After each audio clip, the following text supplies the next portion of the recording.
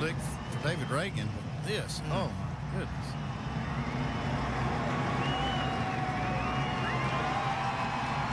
Ron Fellows also into the wall in that.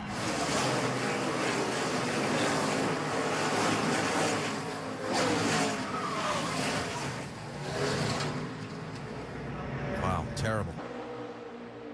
Oh boy, Stanley Steamer. Whoa, there's and around she goes into Kenseth. Oh gosh. Up in the air and into the wall hard. Man, Kenseth. Man, I thought he was going to catch the catch fence back there. The way it landed was. I am not believing that. He's fine, boy. He got the window net down right away out of frustration. I think somebody makes contact with. Oh, McDowell got her in the left rear. Yep. Yep. And that no, she hit him in the right front. And when that happened, just got air underneath the car. Is anybody left in this race?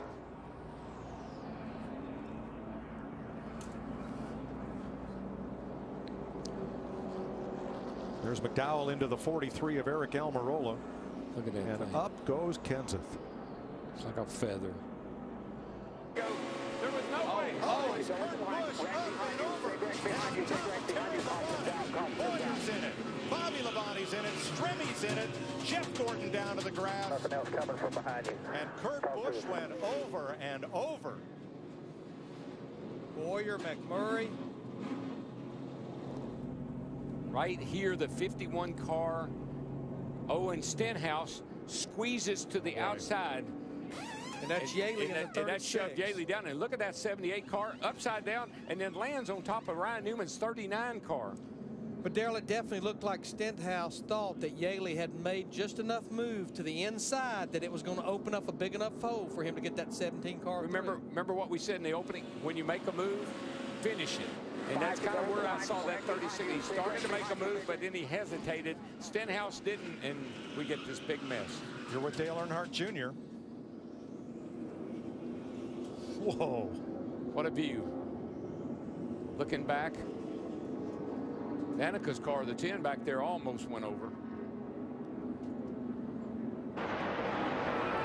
Look out! Mike Wallace, and he's up and over. Wallace gets back on all fours. The 38 of Leffler is also involved. The race is going to end under caution. See, a lot of people with run. You can see Mike Wallace having a big run here, getting a push from Elliott Sadler. That's where it's all going to start, as he tried to make a move. Boy, and then he gets airborne. The caution does not come out right away here. It goes just a little bit longer before it does come out. Trevor Bayne.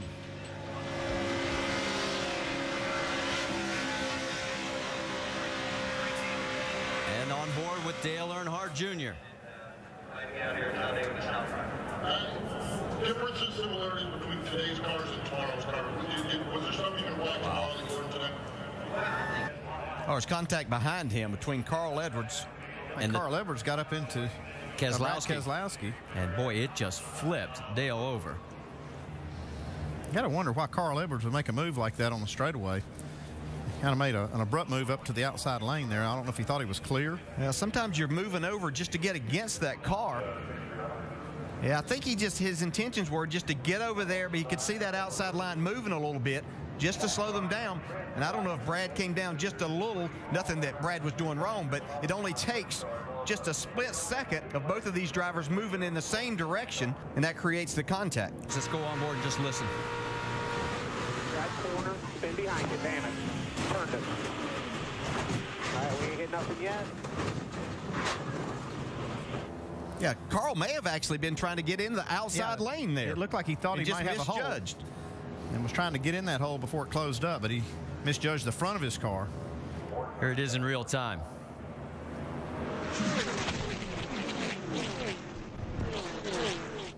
Yeah, I'm going to say, I think it's just a product of this restrictor plate racing. The cars are all bunched up. And just misjudging by a few inches can create a situation just like this. About 6 or 8 times pretty hard. What about Brandon Brown? He slides through there. Looks like he's going to be credited with a 4th place finish.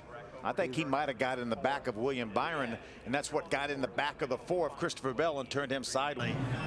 Rex starts in front. He runs in the back of the 24, gets up on the 11. Now he's on top of the 51.5. and now it's just along for the ride.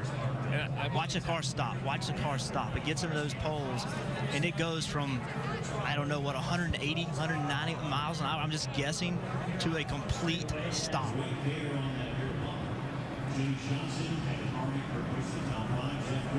It just pushes the 3 up into the air enough that it rolls over the top of a car. And then that momentum just continues to move him into the catch fence.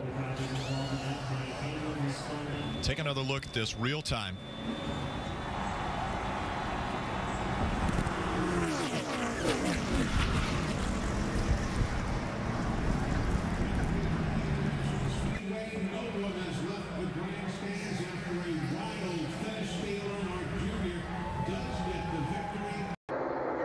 Another hood flap flies off. Oh, around goes the 18.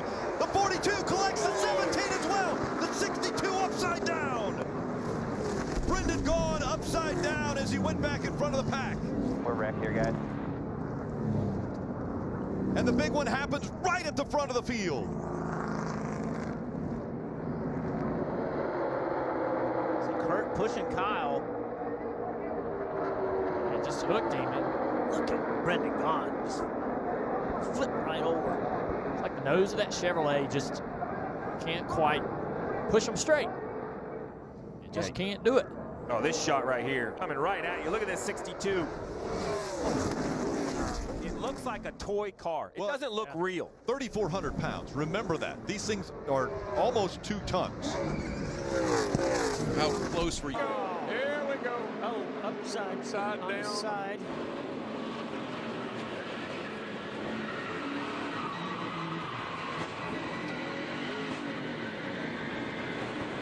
Well, AJ, that was a humdinger. Yes, it was, and that's there he is upside down, and I hope he's all right. I see him moving around in there. And here is the initial contact. You see Chase's car yawed out just a tiny bit in the corner. And they got him loose. All it takes. That's the one. He was going to save it until that last little bump. This is amazing footage, folks. Incredible camera work. And just remember, there's a driver in every one of those cars. Well, that's a long, slow roll for Allmendinger. And as a driver, I've been upside down at Daytona one time and slid on my roof just like that, with sparks flying. And I was just hoping at the last second it was going to roll back over so I could get out. He just didn't do that. He was stuck upside down. 9 has turned over Brad Keselowski. And we have a caution. My goodness. I don't know if I'm okay. Clean here, clean here. Just slight contact. Look at that thing go.